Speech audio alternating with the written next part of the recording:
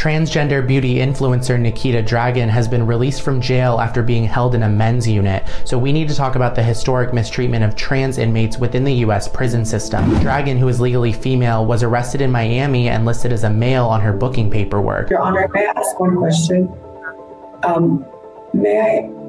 Do I have to stay here in the men's unit still? In the US prison system, many transgender people are housed according to their assigned sex at birth or genitalia at the time they were arrested. A 2015 study found that as a result, 1 in 5 trans inmates were sexually assaulted by staff or other inmates within the prior year. In 2003, Congress passed the Prison Rape Elimination Act, which included a rule that each US facility can decide housing assignments for trans inmates on a case-by-case basis.